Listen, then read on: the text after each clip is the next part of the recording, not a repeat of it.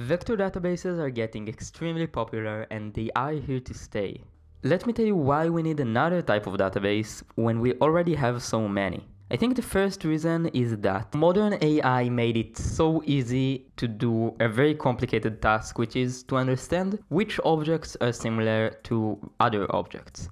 Let me show you an example. I guess most of you already know that, but you can take any photo and drop it into Google, and Google will show you similar images to this photo. Say this is the original photo and those are the similar photos. So really quickly, let's just talk in 2 sentences how you can use vector databases to create something like this. So the backbone of all of this is something called embedding.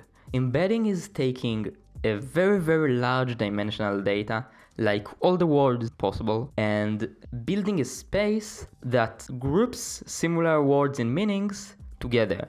In this case, we can see that the weekday words are grouped together.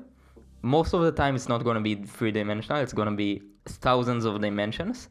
Of course, we are not doing it by hand. We're going to build some algorithm that orders the data in a meaningful way. I think the simplest example of something that can order our data where similar objects are closer together is an autoencoder. Autoencoder is just a neural network that takes some input, and each layer it kind of tries to compress it to represent it with fewer neurons until we get into a very small layer, and then we're going to try to get from this small layer back to our original data. And we calculate the loss by the difference between the output layer and the input layer. So why is it useful?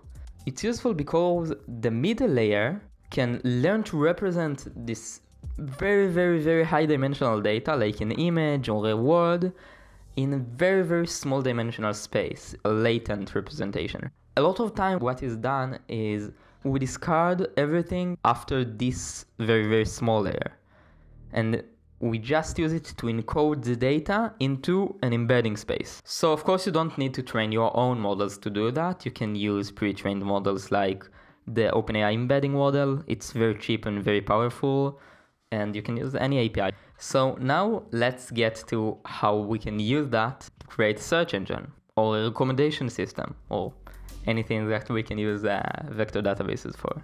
What Google is doing when we give it an image and it returns a lot of similar images, it's just taking our image, passing it through like some embedding model to get the point in the space, and then finding all the other images that are closer together in the space, in the embedding space.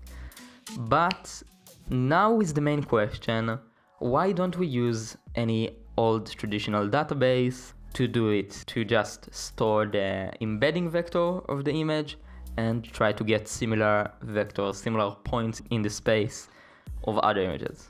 Why do we need a new type of database? Well, the simple answers, and pretty much the whole answer, is that traditional databases are not optimized to represent data as large dimensional vector, like a point in a very high dimensional space. Not a 3-dimensional, not 4-dimensional, a thousands dimensional space, like a lot of numbers. It's not optimized to retrieve closer points in that space. And this is why we can see this graph, the explosion of popularity of vector databases. A lot of companies like Google need to query huge amount of data to find the closest images. Like when we query the image, when we do the reverse image search, Google needs to go over so many images, and it can't just use any old database. It has to be specialized to this task. And vector databases are here to do one task and do it very well, which is to find close embeddings. That's it. But if you think about it, it's extremely useful because when you have so many vectors that represents the meaning of data, you can build stuff like search engines. You can embed text and then go over so many other texts, which is what vector databases are good for, and just create a very high quality search engine in this way. You can create recommendation systems.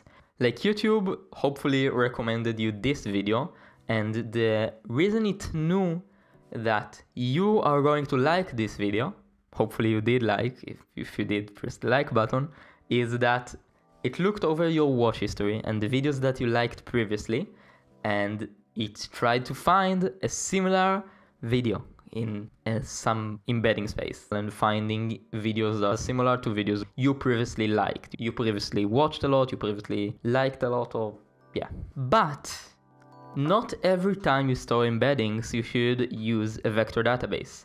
If you just have a small amount of data you query each time, you just use a traditional database.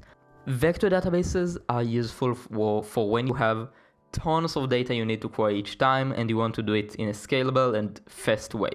If you just have like chatbot messages, like you have 100 messages, 100 messages are still not always going to be more beneficial to use vector database for. It might be better to do it with, I don't know, Firebase or something.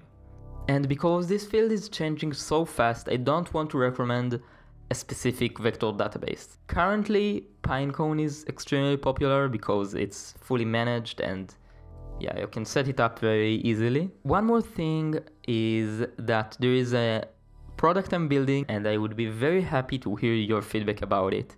It's just a WhatsApp bot that acts as your mentor, and it can help you find goals and split them into tasks that you can do daily and help you achieve your goals. You don't need to pay for anything, you don't need to watch any ads, just your feedback. Your feedback is the value I'm getting from it. So I think I'm going to keep this video short, hopefully it is short. If you enjoyed it, don't forget to press the like button and consider watching other videos I made in the channel down below, and if you like more than one video, consider subscribing. Yeah, that's it. Hopefully you gain some value from this video, hopefully you learn something, and hopefully you're going to use that knowledge to build something good in this world. See you in the next video.